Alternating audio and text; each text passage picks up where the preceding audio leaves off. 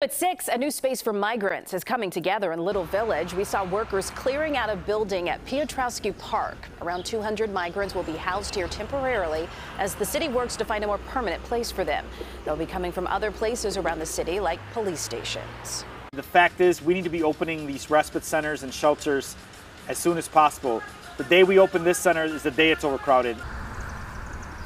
This new respite center includes showers and books for children. It's set to open tomorrow.